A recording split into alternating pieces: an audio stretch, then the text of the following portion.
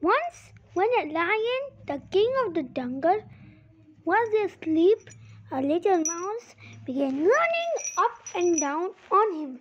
He soon awakened the lion, who placed his huge paw on the mouse and opened his big jaws to swallow him.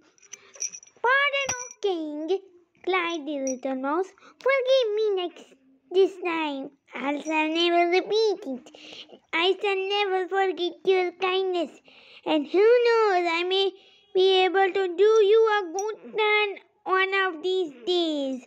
The lion was so tickled by the idea of the mouse being able to help him that he lifted his paw and let him go.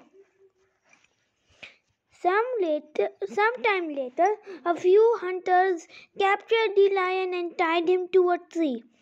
After that, they went in search of a wagon to take him to the zoo.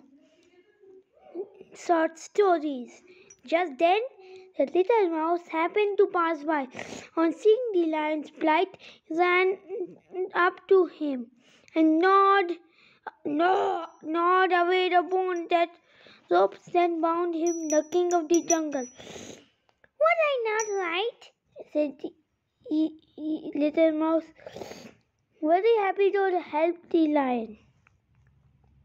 Moral: small acts of kindness will be rewarded greatly.